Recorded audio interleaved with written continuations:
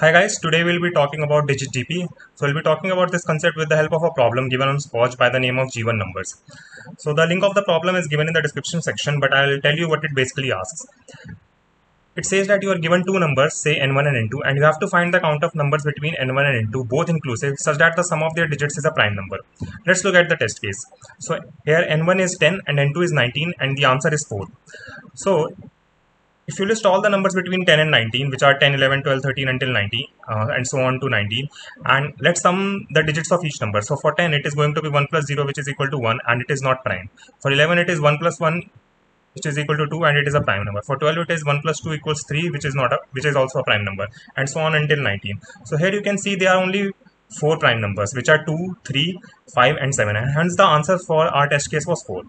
So the brute force way to solve this problem is that we iterate for all the numbers between n1 and n2, and we see for each number we'll get the sum of their digits, and we'll see if this comes out to be a prime number or not. And the time complexity for this is going to be n log n. Here the base of logarithm is 10 actually.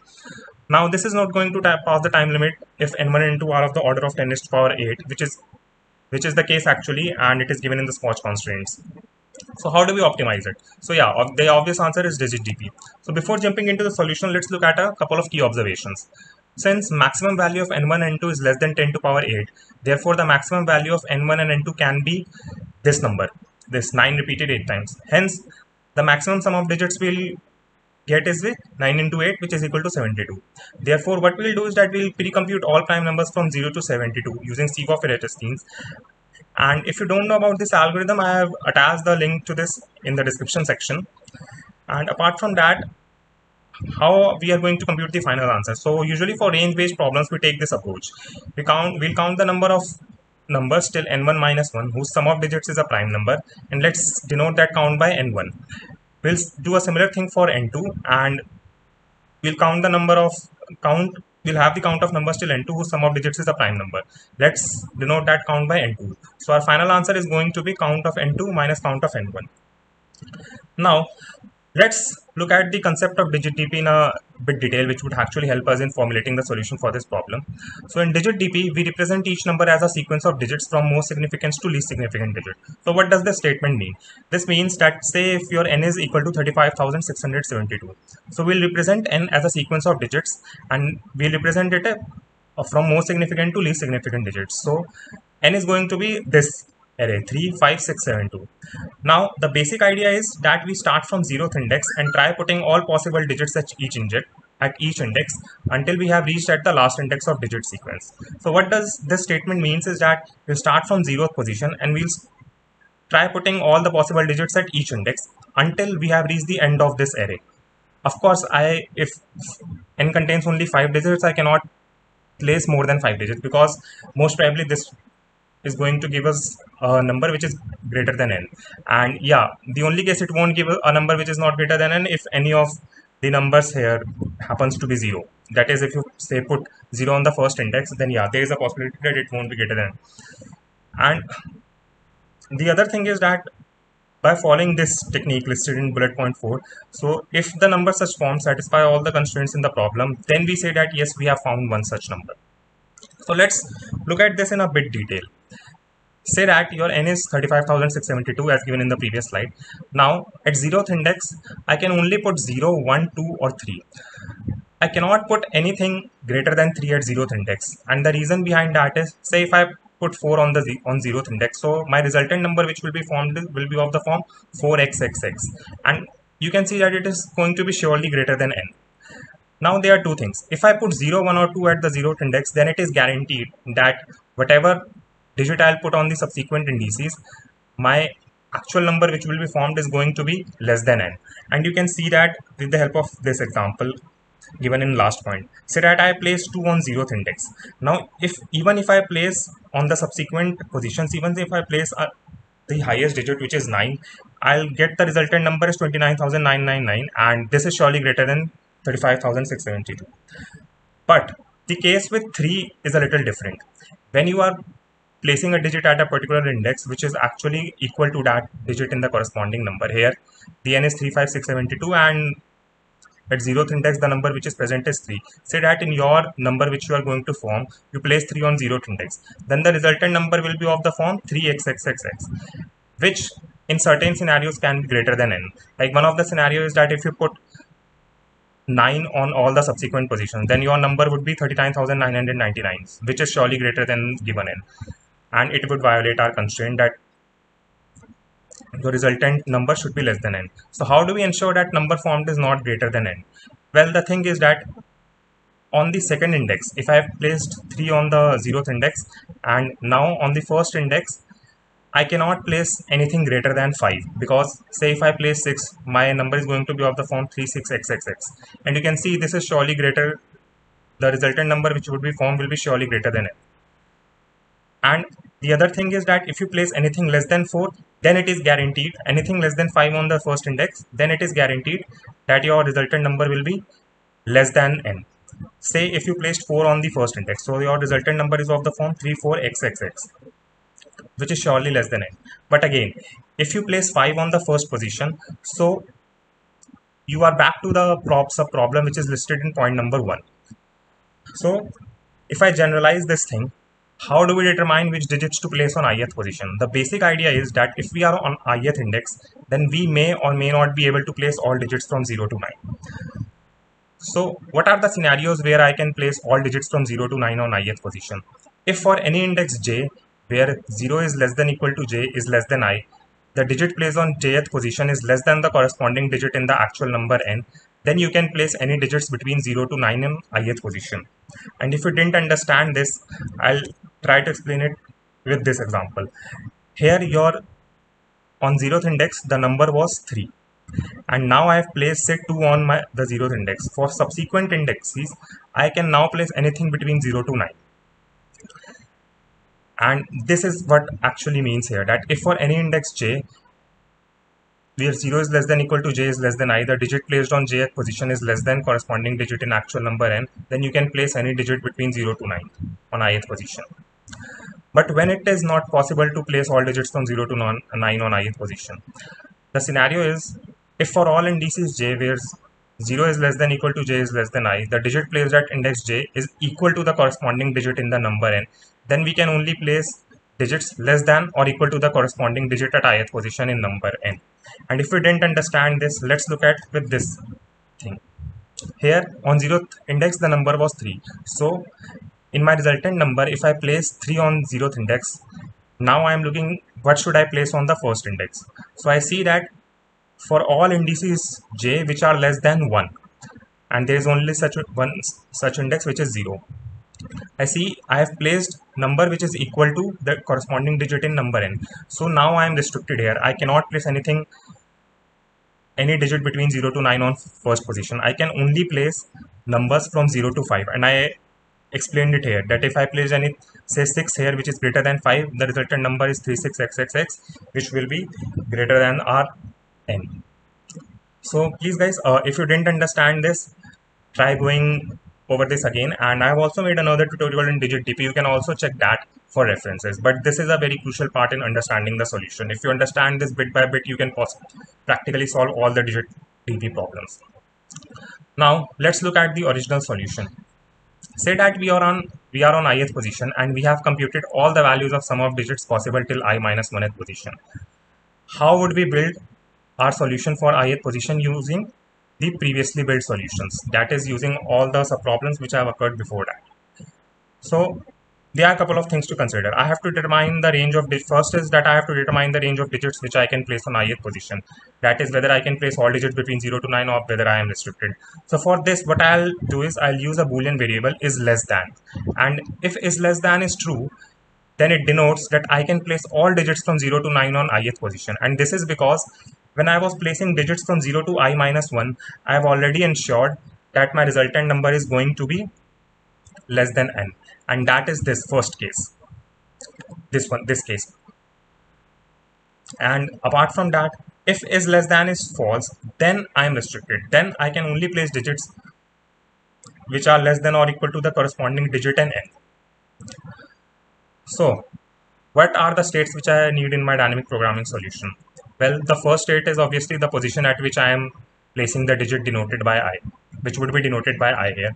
The second state is the sum of digits formed till ith position, because I need to keep track of that. And the third thing is less than state, which I have explained you in the previous slide. So is less than is actually going to make sure that your resultant number so formed is always less than n. So before, let me give you an example. Say that if n is equal to 8 and you need to find all numbers which are less than equal to 8 and the digits of whose are a prime number.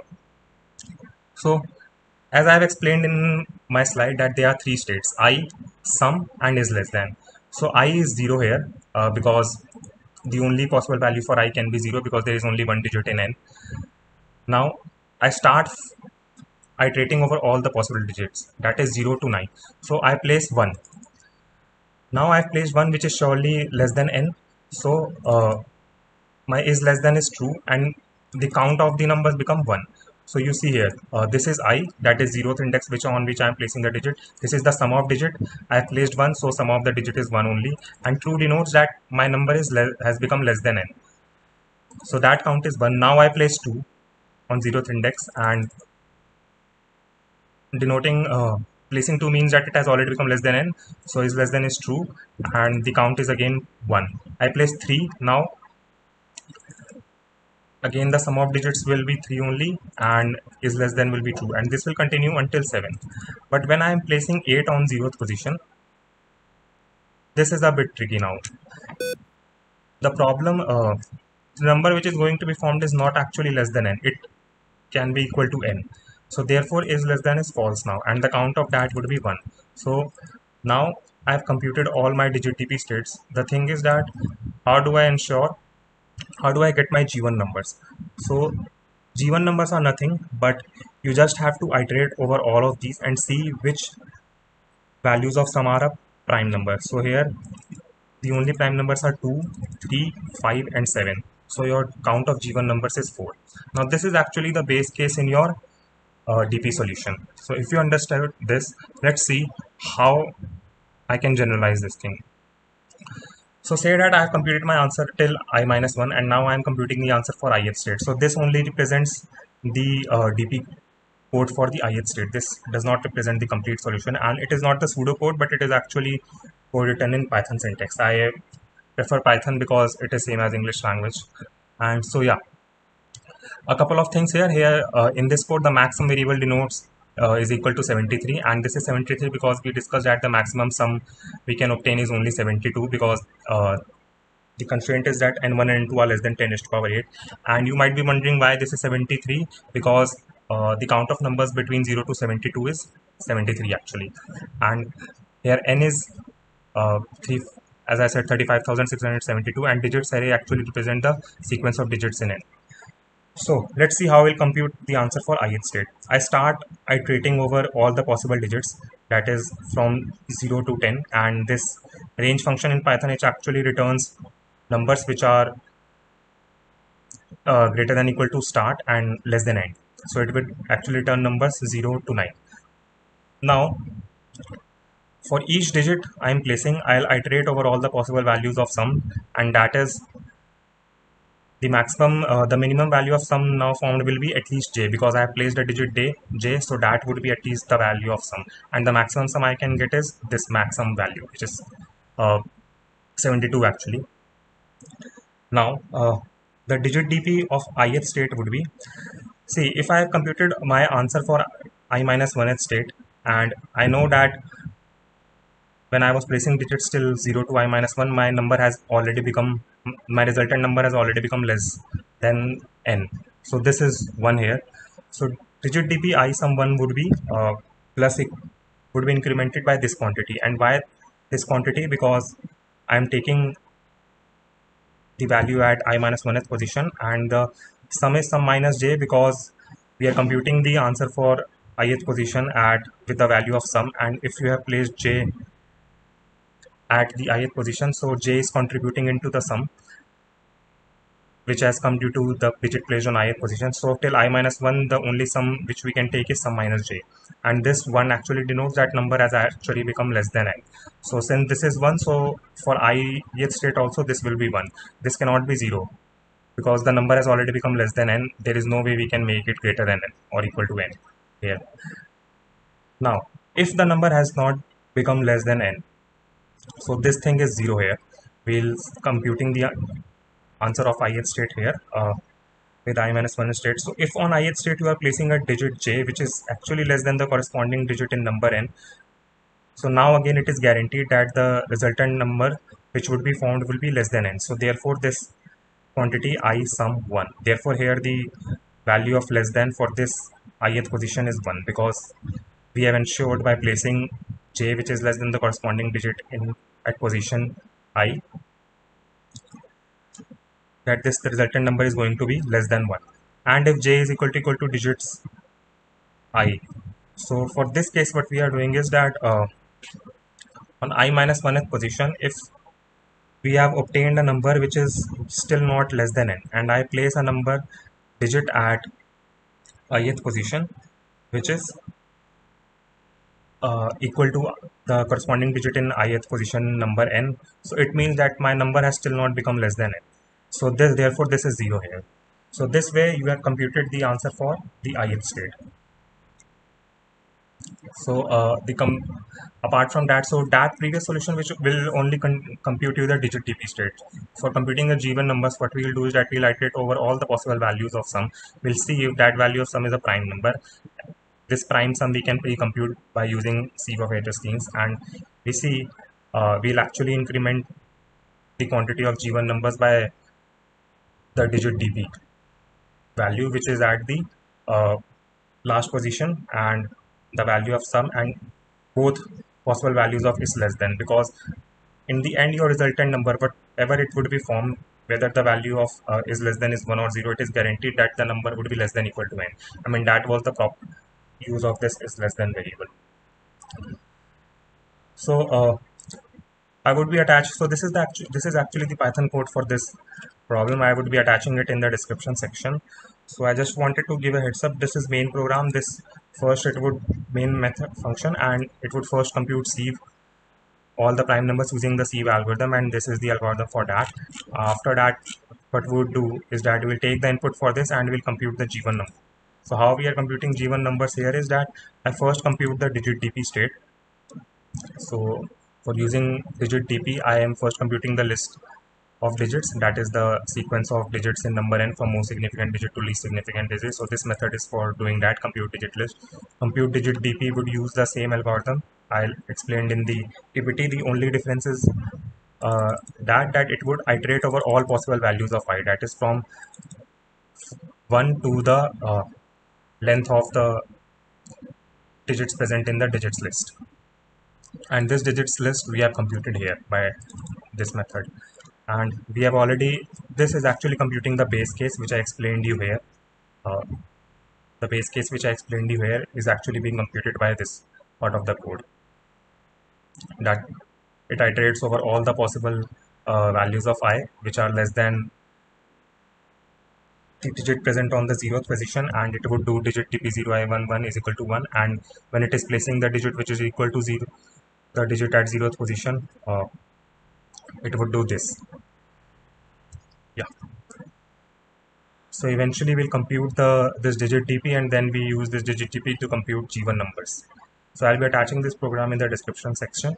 And apart from that, there are two more related digit dp problems on Spoj.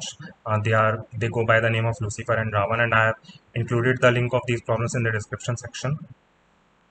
So I'll encourage you all to solve these both as well after solving this problem which I've explained in this video. So thank you guys for watching. Please don't forget to like, subscribe and comment on this video, and I'll see you on next time.